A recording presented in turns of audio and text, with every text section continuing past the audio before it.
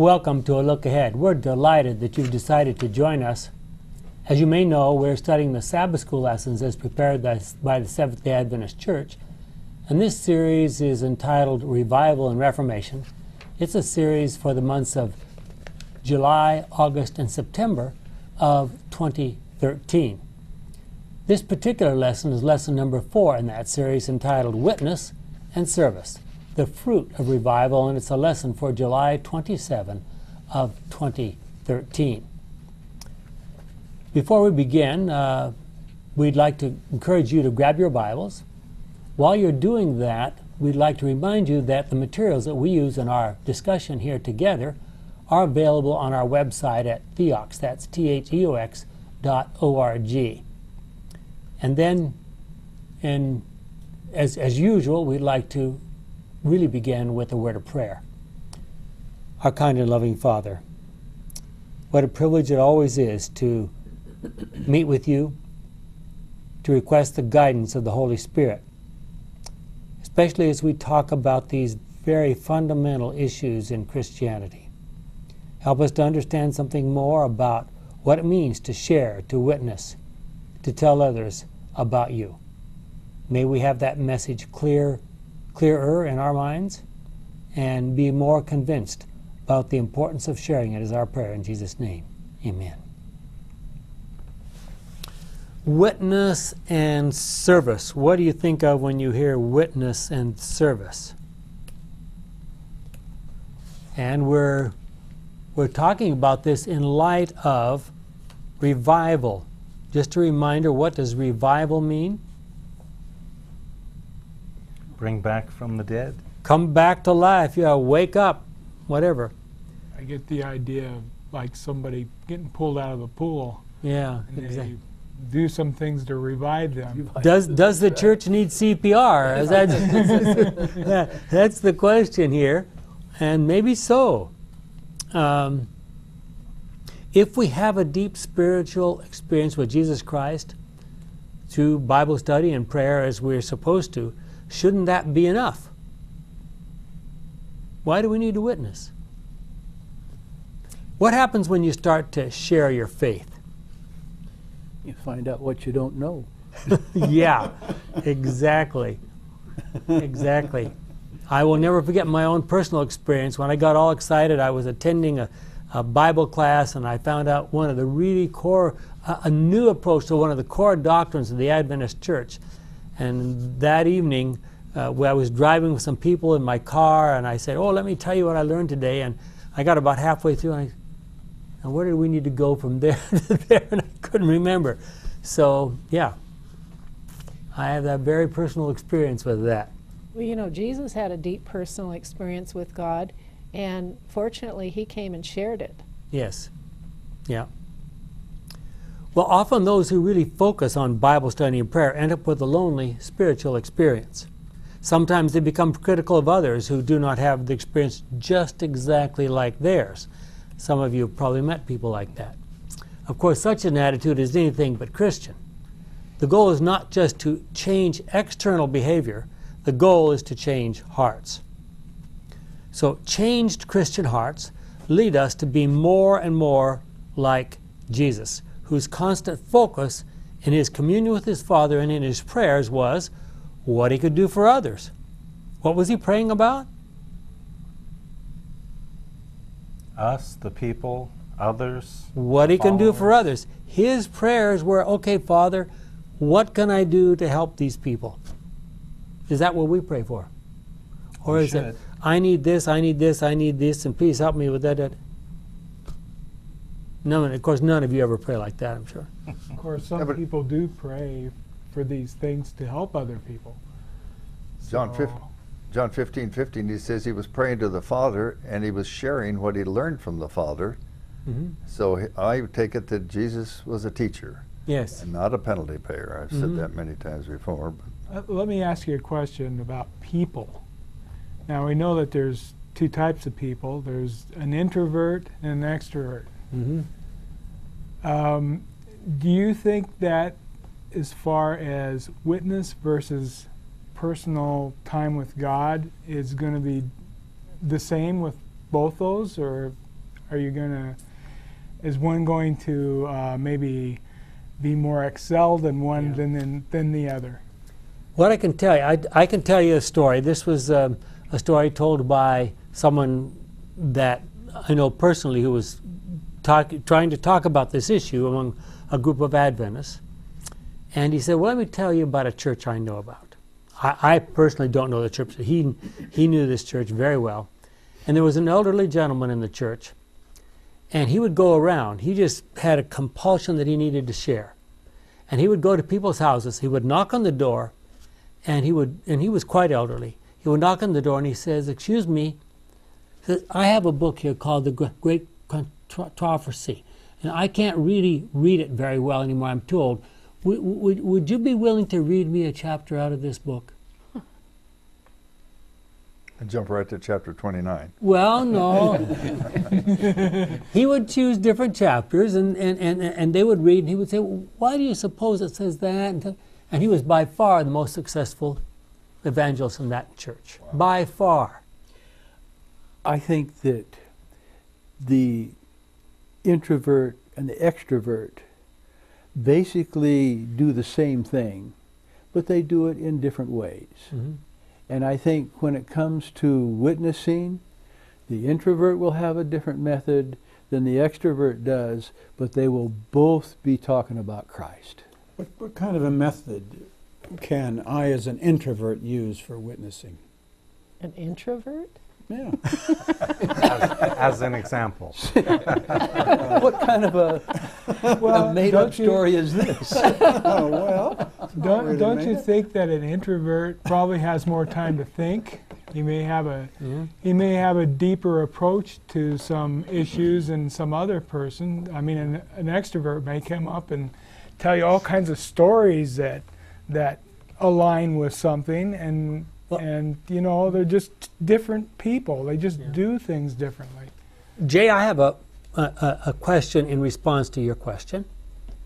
When introverts fall in love, do they tell their friends about it? Yes. It's been so long since I had that experience. I'm not sure I can remember. That wasn't what I was. That's a pretty cheap out. Well, Jay qualifies as an introvert. They do, but they don't tell as many people. Well, that may be. That may be. Well, the question is, are we motivated by Christian love? That's right. Or by something else? Well, God has to put that in our heart, because we're not, by ourselves, we're not motivated for that. I look at the news sometimes on my computer, and somebody, I have no idea how they do this or whatever, but they have a little dial there that talks about what they think the status of the stock market is, and it goes from extreme fear to extreme greed. What motivates our world?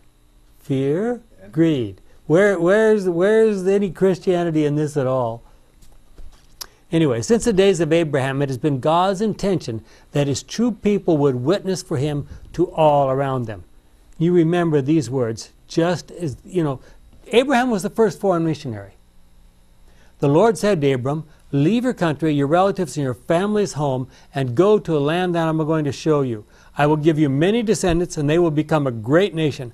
I will bless you and make your name famous so that you will be a blessing. I will bless those who bless you, but I will curse those who curse you, and through you I will bless all the nations.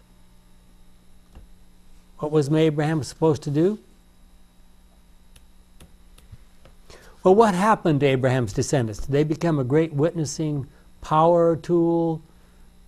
I don't remember Abraham having well, he had a tent, but I don't recall him, kind of going out and having tent meetings. It was like, well, my experience was, what I recall Abraham did was he traveled around and he lived his life, but he did build those altars. yes. And Not only that, he left Ur with a relatively small number of people. By the time we get him to Canaan, sometime later in his experience, relatively early in his years in Canaan, I might add, he was able to send out or to lead forth an army of 318 men that were just a small part of his employees. Well, but I mean That could indicate that people were attracted to him because of his relationship to God, or what God was doing in his life and so forth. But that doesn't mean he was actually out canvassing. Or Well, his version of evangelism might be a little different than what you're thinking of, but he did it. Also, he met up with Melchizedek, didn't he? Yes. There did some conversations back and forth and learning on their parts. Well, unfortunately, the Old Testament experience following Abraham didn't turn out to be all that God wanted it to be, and we know that story. The people were much more prone to adopt the fertility cult religions of the nations around them instead of spreading their good news to the people with the fertility cult religions. so, But you know, we're not Abraham. Yeah. God hasn't talked to us.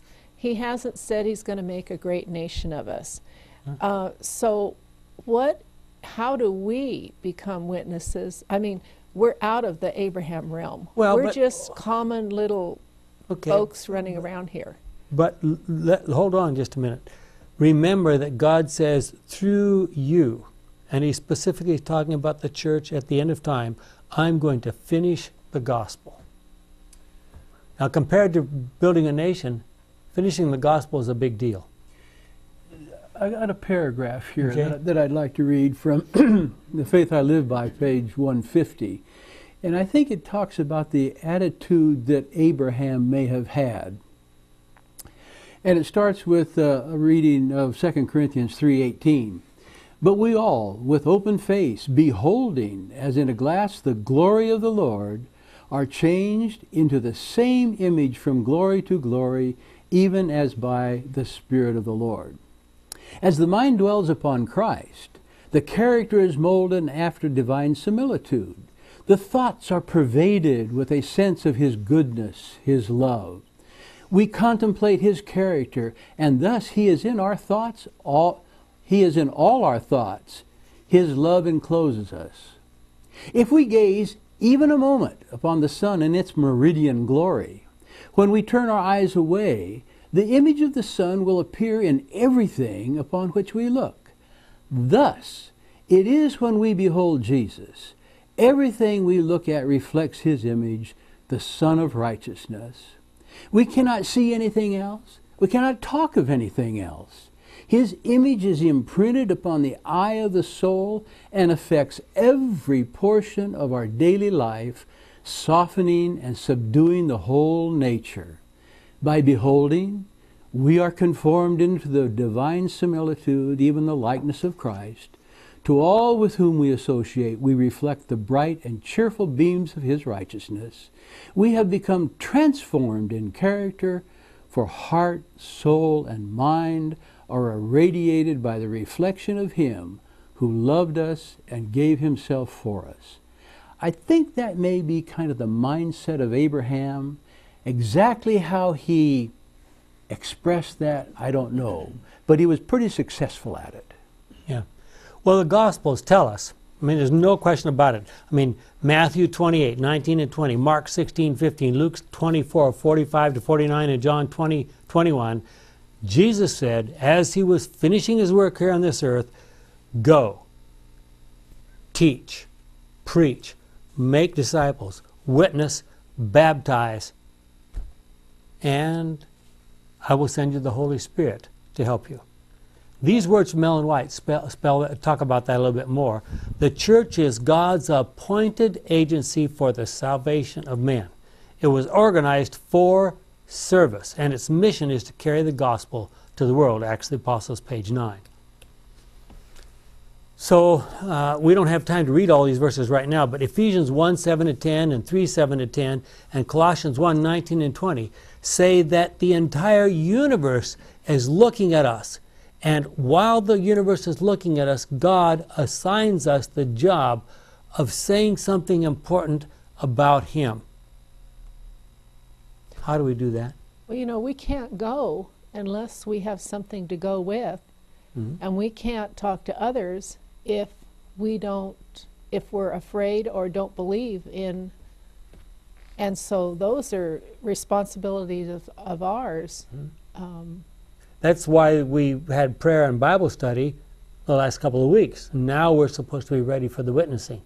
And what Norm said is the Sabbath to get an imprint of God on our minds so that the other 6 days that imprint is on us, and then it fades away by Friday and we have to renew it on Sabbath again.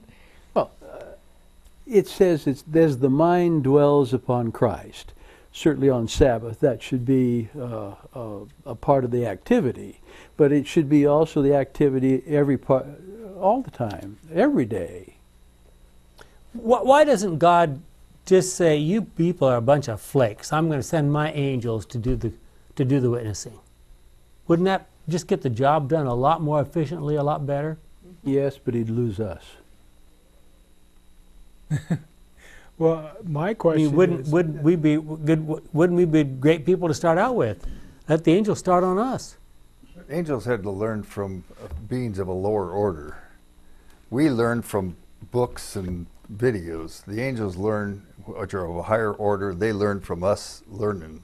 And they learn how evil works and how good love works by observing 1 Corinthians 4:9.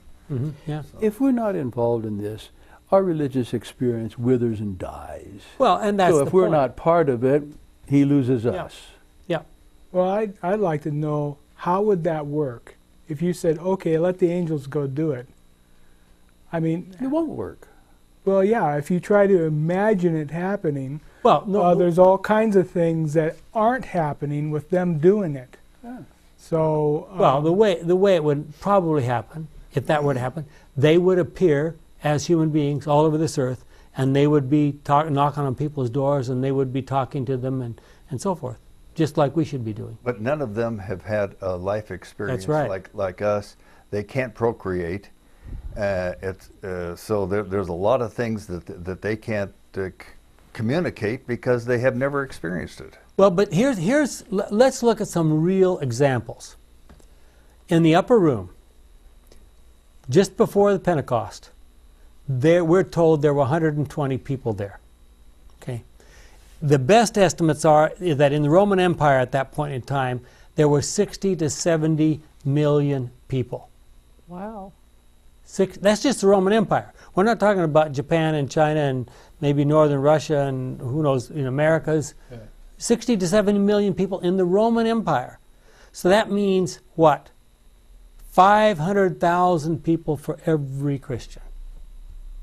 Is And that God what- says, And no TV. and no TV, not only that, no postage service, no postal service, no rapid transportation. The only way you could get there was walk or go ride a horse, or maybe, I suppose, a few people rode chariots, but not many. There was no internet, there was no radio, there was no television, none of those things. Is that proportion to what it is today? No, if you look at, there's something like 17 million Adventists now, and there's 7 billion population in the world. So what's that? Less than 2,500? so Less than 1,000? looking at those numbers, what's that supposed to tell us, though? Well, what I'm saying is that even in their day, it seemed like an impossible task. It just, here we are, a bunch of people who were discouraged a few weeks ago. Now God says, go and do it. And let me read a couple quotes that maybe will help to flesh that out. What special things did God do for his followers that made the task at least seem a little easier? This is words from Ellen White. Under the influence of this heavenly illumination, the scriptures that Christ had explained to the disciples, we've talked many times about Luke 18:31 to 34, how Jesus kept explaining to them that he was going to go up to Jerusalem and he was going to be handed over to the Gentiles and he was going to die, etc., and they couldn't understand what in the world he was talking about. Well, listen to this. Under the influence of this heavenly illumination, the scriptures that Christ had explained to the disciples stood out before them with the luster of perfect truth. The veil that had prevented them from seeing to the end of that which had been abolished was now removed, and they comprehended with perfect clearness the object of Christ's mission and the nature of his kingdom. They could speak with power of the Savior, and as they unfolded to their hearers the plan of salvation, many were convicted and convinced. The traditions and superstitions inculcated by the priests were swept away from their minds, and the teachings of the Savior were accepted. Acts of the Apostles 44.1. So then, if I'm not having that effect on these people that I talk to, then I must not have a clear understanding of what... Or we're not in perfect cooperation with the Holy Spirit. Well, then they also could heal the sick and raise the dead. Yeah. That's not all. Been doing that. The president of the General Conference has been doing that. Okay, that's not all. I'm reading you another quotation.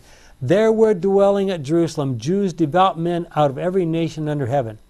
During the dispersion, the Jews had been scattered to almost every part of the inhabited world, and in their exile they had learned to speak various languages. Many of these Jews were on this occasion in Jerusalem, attending the religious festivals then in progress. And if you look at the passage there in Acts 2, it mentions a whole bunch of languages. Every known tongue was represented by those assembled. This diversity of languages would have been a great hindrance to the proclamation of the gospel. God, therefore, in a miraculous manner, supplied the deficiency of the apostles. The Holy Spirit did for them that which they could not have accomplished for themselves in a lifetime.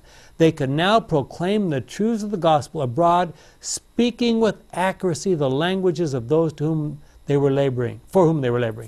This miraculous gift was a strong evidence to the world that their commission bore the signet of heaven.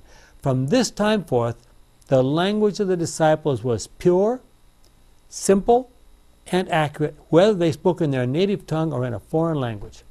Acts of the Apostles 39. It's almost like he had dispersed the languages like he did at the tower. Yep. You speak this language or can speak this language, you go where that language is spoken and tell the story. Yep. So this isn't happening today, and that's because... That's my question. That's because... Well, let me just read you one more thing that goes with that. Well, first of all, he says it was miraculous. Mhm. So people will do miraculous things by themselves. So doesn't it sound like God's kind of hasn't turned the switch on yet?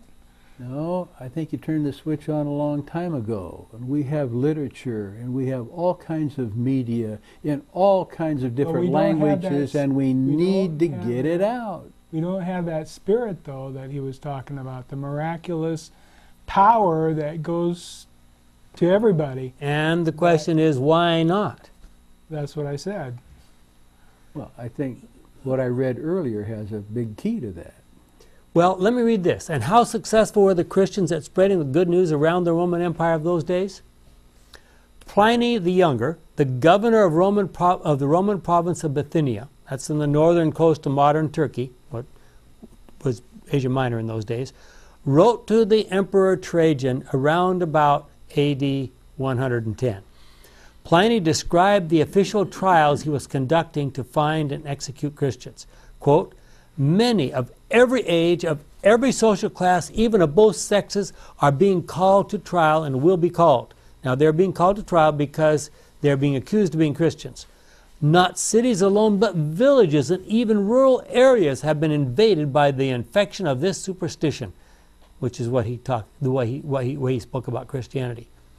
About 90 years later, around the year 200, Tertullian, I hope all of you have heard of Tertullian. He was a famous early Christian theologian, lawyer, etc., turned Christian, wrote a defiant letter to the Roman magistrates defending Christianity. He boasted that nearly all the citizens of all the cities are Christians.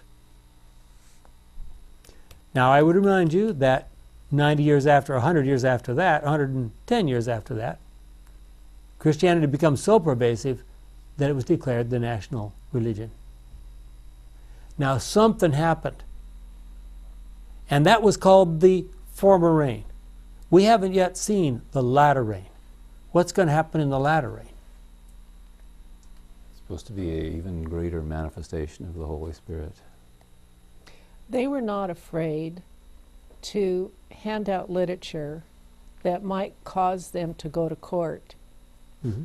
And today I think we're too comfortable and we want to be politically correct. So we kind of, we don't do that because those Christians were being persecuted. I don't think we want to be persecuted. Those people were willing to die. Mm-hmm. They had seen basically a miraculous transformation in their own lives. And one of the most powerful witnesses was their own testimony. I mean, look at Paul. 3 times in the book of Acts, he tells his story. More, but I mean, we have recorded at length 3 times that he tells his story. And it has a powerful effect. Now, your story might not be quite exactly like Paul's, but we can tell Paul's stories too. Okay, so you suggested that maybe we need to want to die in order to happen. No, we need to be so convinced of the truth about God and so on fire for the truth. The on fire part comes from us? From Bible study and prayer. From us? From Bible study and prayer and the Holy Spirit indwelling in us, that we can't keep quiet. I'm still confused because I've studied a lot in the Bible. I haven't gotten a fire like that. Well, Maybe you need more. Well, you can always say that.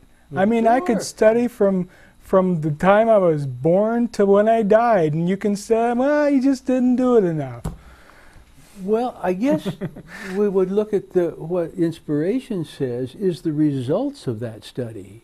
And if we don't see the results of that study, why shouldn't we question the study part?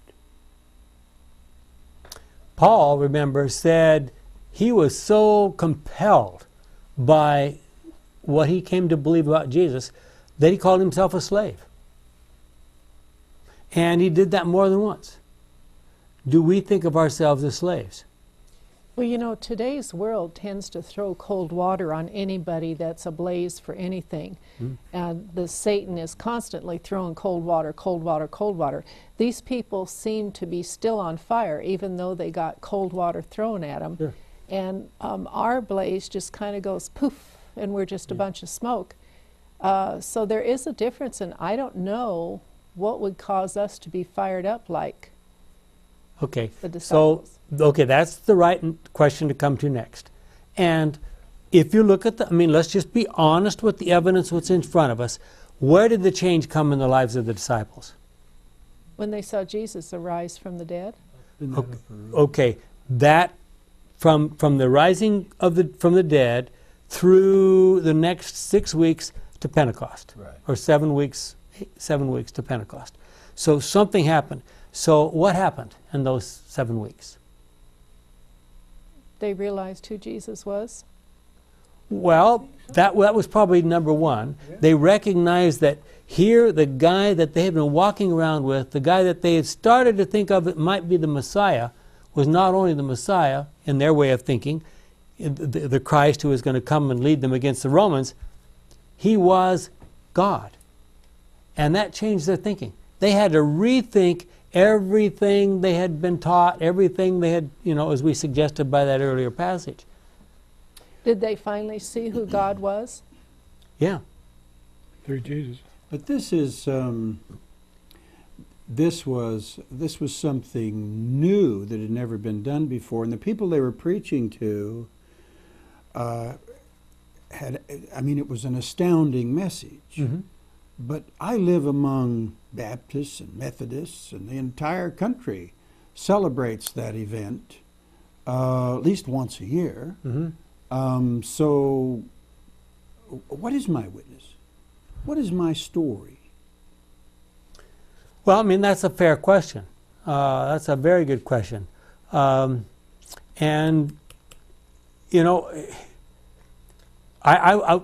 response probably would be this verse from 2 Timothy.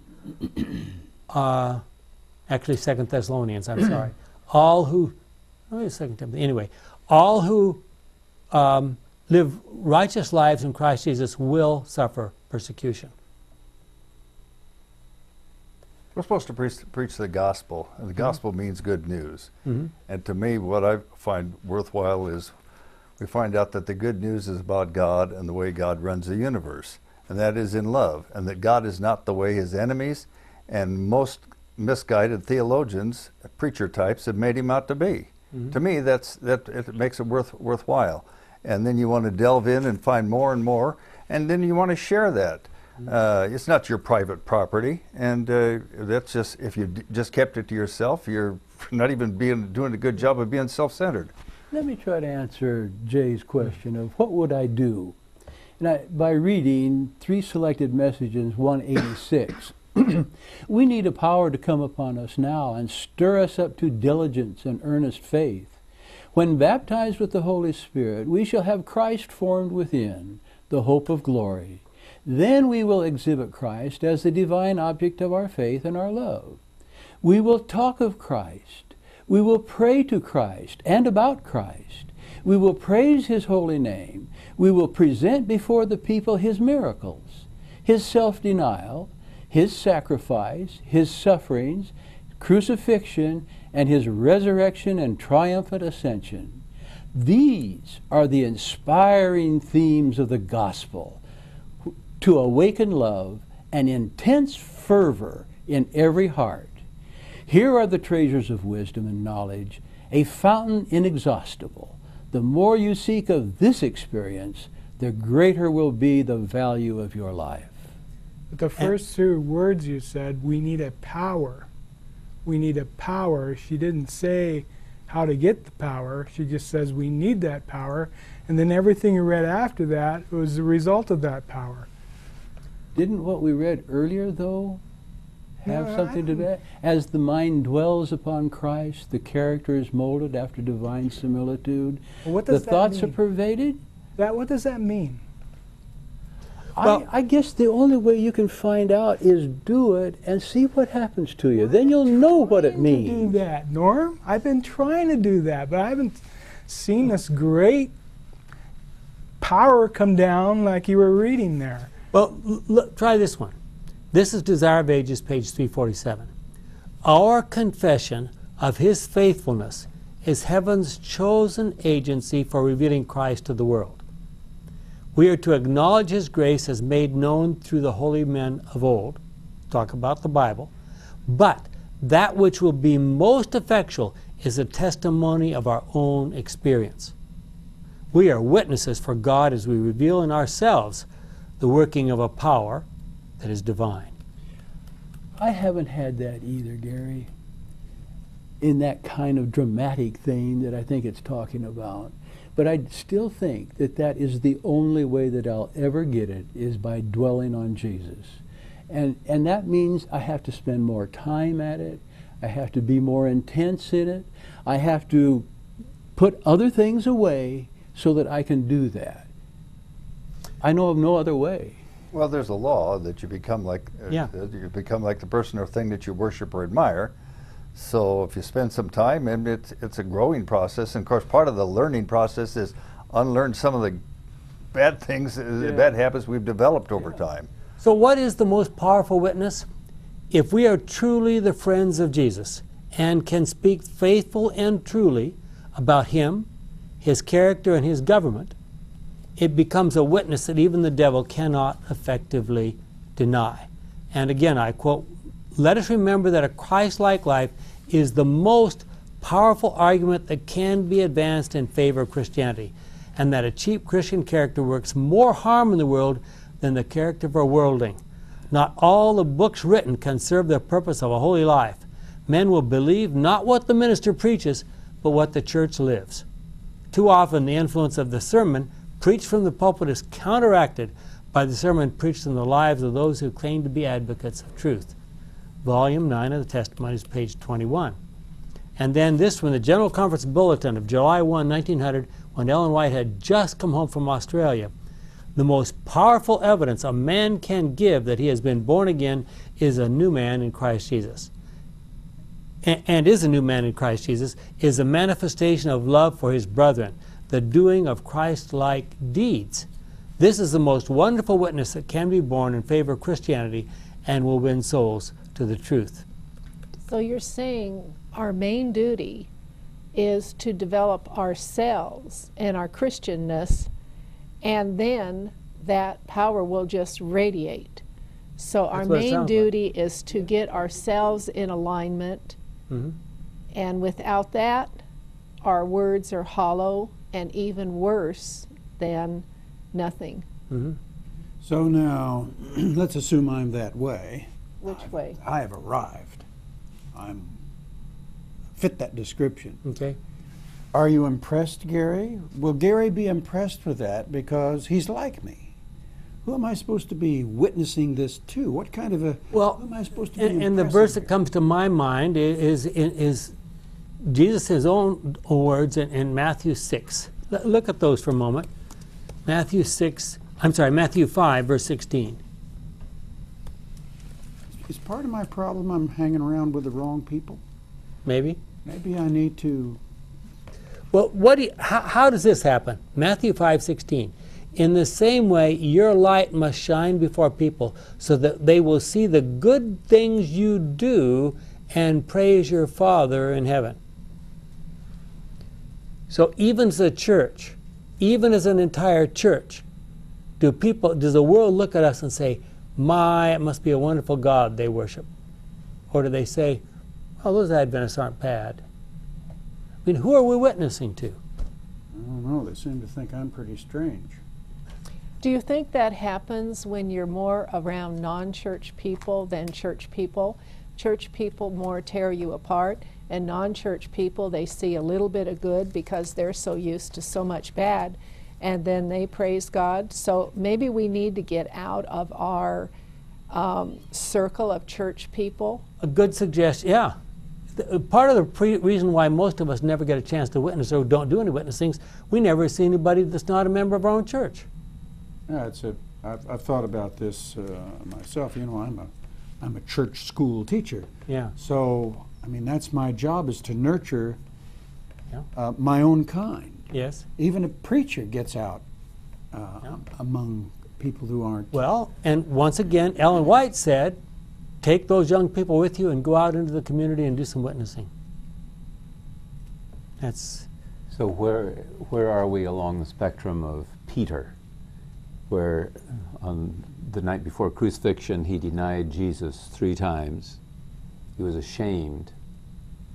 Then on resurrection morning he was excited.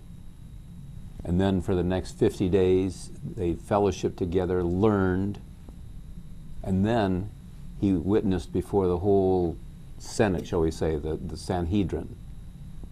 He was a powerful witness. So the Holy Spirit came upon him during that time, at the end of that time, and it changed him. Where are we? We're probably at the beginning of that pathway. We're not at the end. If you take a completely healthy person and put him in bed and don't let him move for a long period of time, he'll end up so weak he can't even stand up. How long is that? You say a long period of time. Well, How do you think long? it would take a month or 2 to get that bad. That's really not all that long. Not that all that long. The same thing happens to people who do not exercise their spiritual muscles. That's right. Why do you suppose Jesus said it's more blessed to give than to receive? He wasn't just talking about the offerings. What happens if we share our faith? Well, here's a good example that the lesson suggests we should look at. John 6. After this, Jesus went across Lake Galilee, or Lake Tiberias as it is also called. A large crowd followed him because they had seen his miracles of healing those who were ill. Jesus went up a hill and sat down with his disciples. The time for the Passover festival was near.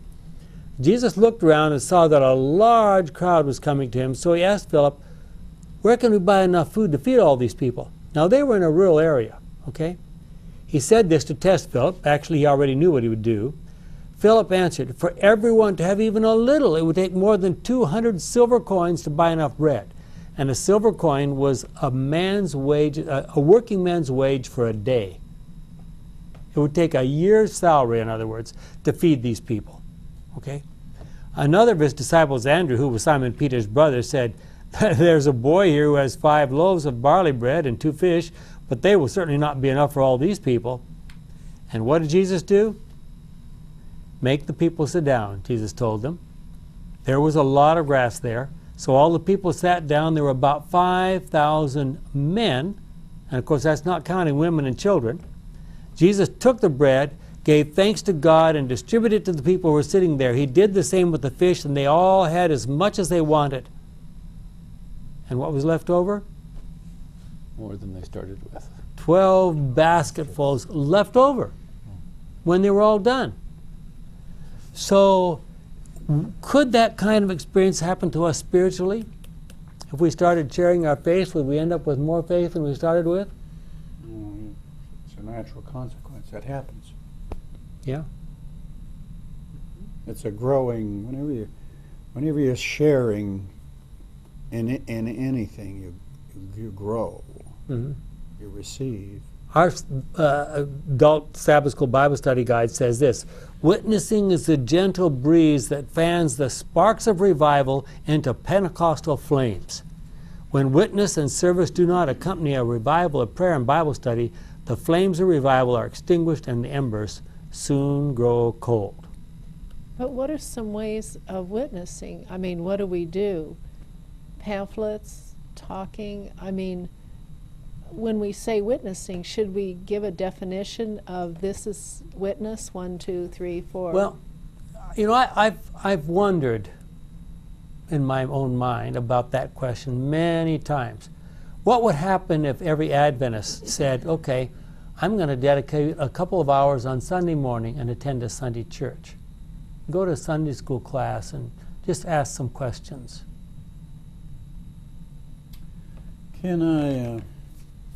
I've been thinking these thoughts lately, and it kind of fits in here. You know, what those disciples had was that they had the gospel. Mm-hmm. And I'm wondering if, I have been wondering, if we don't have too narrow a view of the gospel.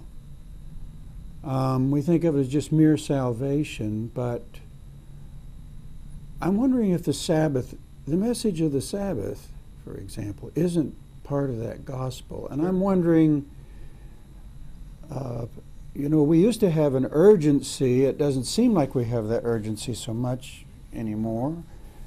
Maybe it's there and I just don't see it. But, you know, there used to be something that we were concerned about the judgment. Mm-hmm. That there was something coming here, and people needed to know this. Mm-hmm. And it seems to me like in recent times we've disenfranchised that from that's not part of the gospel. And I'm wondering if maybe it really is. If we need to kind of sharpen up the edges of the gospel or something. I don't know. Am I just kind of wandering around here in my thoughts, or is there? Well, let's take the example of the disciples once again. What happened when Stephen was stoned? Do you remember? It was a wonderful witness for us. And? Because of his words of forgiveness for those that were stoning him, he specifically asked God to not hold the sin against them. Yeah. And thus we can learn. We learned about his love, which he learned from Christ, of course, but that can help us to witness to others, to help us to be gracious, kind, loving, even to our enemies. What happened to the people that were God's followers there in Jerusalem was that they scattered throughout the world and took the gospel with them. That very day, I'm reading Acts 8, verse 1, that very day the church in Jerusalem began to suffer cruel persecution. All the believers except the apostles were scattered throughout the provinces of Judea and Samaria. And what did they do? Talked. Carried the gospel with them.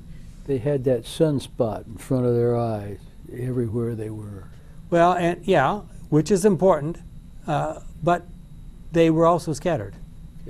Yeah, that's right. What would happen to us if every one of us was, I said, okay, Fruit Basket upset, I'm sending you to Kansas and you to Nebraska and you to...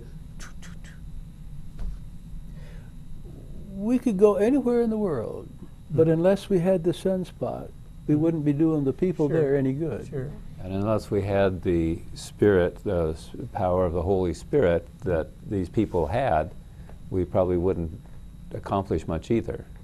Well, the disciples, they were talking about the resurrection and this is the Messiah. Now, shouldn't we be excited about the revealing of Jesus, which is Revelation, and the whole revealing of Jesus? Should we be excited about the fact that he's coming back? Yeah, and so maybe one group is excited about one thing, and we're supposed to be excited about another to finish up and as an extension of them. Look at the example of Philip. Remember what happened to Philip? God says, I got a job for you to do. Go down there to that road. He went down there. He didn't know what he was doing. He didn't have any idea what he was going to be doing down there. And he walks along, and here's this Ethiopian guy comes along in his chariot. He's royalty. I mean, basically he belongs to the royal household. And what happened? An angel guided Philip, we're told, to the one who was seeking for light and who was ready to receive the gospel. And today, angels will guide the footsteps of those workers who will allow the Holy Spirit to sanctify their tongues and refine and ennoble their hearts. That's a promise. The angel sent to Philip could himself have done the work for the Ethiopian, but this is not God's way of working. It is his plan that men and women, I would add, are to work for their fellow men. Acts of the Apostles, page 109. Do we know of any examples when God said, you, I want you right over there. You, I want you. Well, maybe I'm getting messages like that. Maybe we're all getting messages like that. And what are we doing with them? We're just kind of figuring out ways to rationalize or something. Well, I remember the time, and I'm not going to tell my whole story, but I can remember the one time that I was sort of surprised, to me, invited to a cocktail party. Now, you're going to say, what were you doing at a cocktail party? Well, this was a teacher of mine who said he wanted all the class members to come to this. And he said, well, you can drink whatever you want. I'll have water, I'll have soda, I'll have whatever you want. We just want to come together and maybe get to know each other better. And I told my wife, and she says, well, okay, let's go. Let's not be holdouts here. And we went, and I was asked, I hardly, just a few minutes after I walked in the door, I'm asked a question about Christianity. And we spent the whole evening talking about the great controversy, and that person ended up being a faculty at Loma Linda University. Yeah, but Ken, you have the verbal dexterity of an encyclopedia salesman. Well stated. I don't have that. Well, you tumble over my words. You could at least do as good as the guy who said, "I have this great the contact first city. Could you please?" You could do at least that much.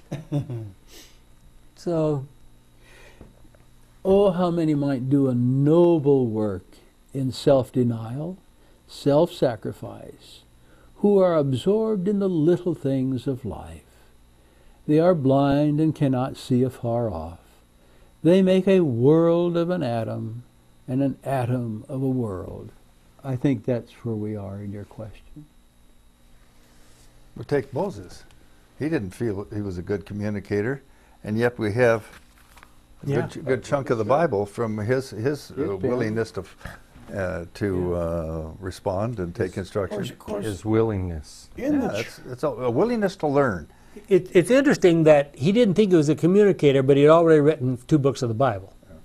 We've got to have in the church somewhere at least some people like this.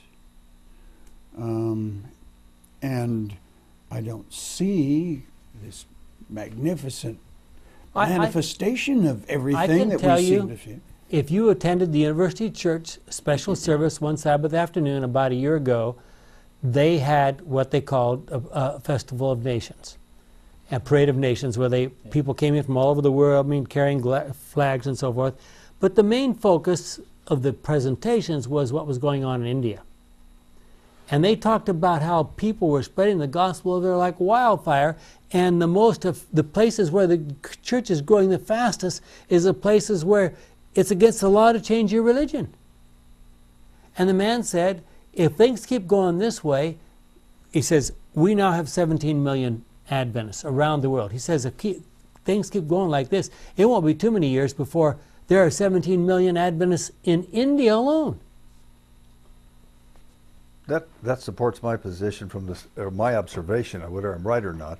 But if people are comfortable in their own, their health and their wealth and their social standing is good, why would you want to look around and see if there's any other options? You apparently have no questions.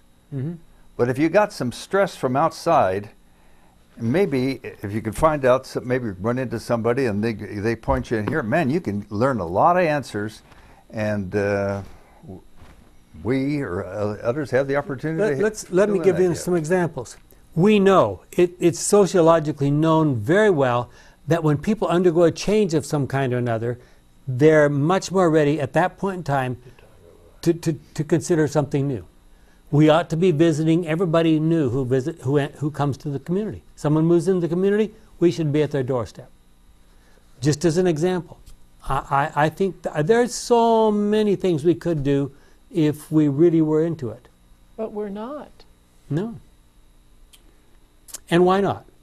I think the biggest hindrance for most of us is we're afraid of what people are going to think about us. Yeah, you're right. Let's take a brief, honest inventory. When you have an opportunity to witness for the truth, what do? Are you embarrassed to speak up? Do you grasp at any excuse for not speaking up? What does your answer tell you about your personal relationship with your best friend, Jesus Christ? Have you had the experience of being led by to a place where you met someone who needed the gospel shared with him? And again, I don't know a better place to turn than the writings of Ellen White. In his wisdom, the Lord brings those who are seeking for truth into touch with fellow beings who know the truth. It is the plan of heaven that those who have received light shall impart it to those in darkness. Acts of the Apostles 1:34. And I continue. God could have reached his object in saving sinners without our aid. But in order for us to develop a character like Christ, guess what our task is? We must share in his work. In order to enter into his joy, the joy of seeing souls redeemed for his sacrifice, we must participate in his labors for their redemption. I am no paragon of excellence here, but you know, I'm a full-time physician. That's what I do full-time, all week long. And I used to think, man, would I ever have the courage to, let's say, pray with a patient? And I just decided a little while ago that, you know, there's nothing to be embarrassed about. And I don't even bother asking people whether they believe in Jesus or whatever like this. And it's just amazing, the people's responses. You say, you know, you've got problems, and I understand that, and I have to talk about them. You know, I'd like to pray for you. And people just say, you make me want to cry. It's just amazing. She says, nothing like this has ever happened to me before. And, you know, I haven't told the whole gospel to them, but, you know, it's a simple thing. The paragraph that you just read doesn't make that an option. No. We must share in his work. A little farther down. We must participate in his labors for their redemption. It's not an option. So if we don't know, we're not an encyclopedia of the Bible, but we have a heart for other people. What we can do is, when the need comes, and keep alert for the need, is ask someone if we could pray for them. Pray for them. That might be our witness. And if they ask a question, try your hand at answering it. And if you have a problem, maybe that means it's time to go back and do some more studying. And I think in our interaction with them, there are opportunities to praise God for what he has done in our life. And in that thanksgiving that we are giving, they get to observe that. And they may ask a question. You know, we think, man, there are so many urgent things we got to do. We got to provide housing and clothing and food and, you know, education for our families. And man, there's so many things. And I'm thinking, you know, if we really were witnessing for Jesus, it wouldn't be very long before the houses and the food and the education that they would provide in heaven would be so much superior to anything we could give them here. You know, what is our goal here? Well, having the privilege of witnessing to someone and having him become a Christian and join the church is positively exhilarating. Why don't more Christians try it? What is the relationship between knowing Christ personally and sharing Christ passionately? A Christianity that does not include active Bible study, prayer, and witnessing easily deteriorates into dead formalism. I was about to say maybe we should visit some Adventist churches and just see if that works. Try to imagine yourself as one of the group gathered in the upper room just before Pentecost. A resurrected Jesus left you about 10 days ago and ascended back to heaven. What are you going to do now? Maybe the words of Jesus in Matthew 28, 19 and 20 are still ringing in your ears. What would you have done? From Acts and his letters, we have a pretty good idea what Paul did. We have a pretty good idea what Peter and Philip did. We do not know very much about the other apostles. What would Paul do in the 21st century? Is it impossible for us to have a Paul-like experience because we are just too busy? And again, I turn to Ellen White. If you will go to work as Christ designs that his disciples shall, and win souls for him, you will feel the need of a deeper experience and a greater knowledge of divine things, and will hunger and thirst after righteousness. That kind of sounds like the Sermon on the Mount, doesn't it? You will plead with God, and your faith will be strengthened, and your soul will drink deeper draughts at the well of salvation. Encountering opposition and trials will drive you to the Bible and prayer. You will grow in grace and the knowledge of Christ and will develop a rich experience. Ellen White, Steps to Christ, page 80. As we seek to share the truth, it will lead us to a deeper study of the Bible and prayer. And let me finish with these words, again from Ellen White. When separated from those of like faith and compelled to stand singly and alone to explain their belief, many will be surprised to see how confused are their ideas of what they accepted as truth. Certain it is that there has been among us a departure from the living God and a turning to men, putting human in place of divine wisdom. 5 Testimonies 7:07. We're running out of time, but God has commanded us to go out. He has commanded us to witness. Are we ready to take up that challenge? Are we ready to say, I'm not embarrassed, I'll do it?